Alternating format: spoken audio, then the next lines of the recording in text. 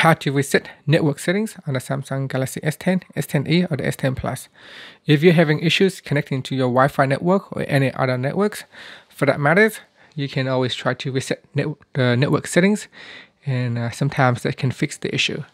Now first tap on the home key to go back to your home screen, and then swipe down at the top, tap on the settings icon. From here you want to tap on general management and choose reset. Tap on the reset button down here.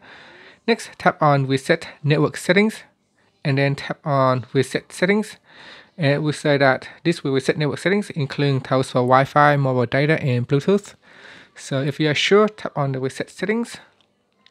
You will need to put in the phone password or PIN to perform the reset. So now tap on reset and say network settings reset, and that's it. So you can see now Wi-Fi is gone, so I need to connect to my Wi-Fi again.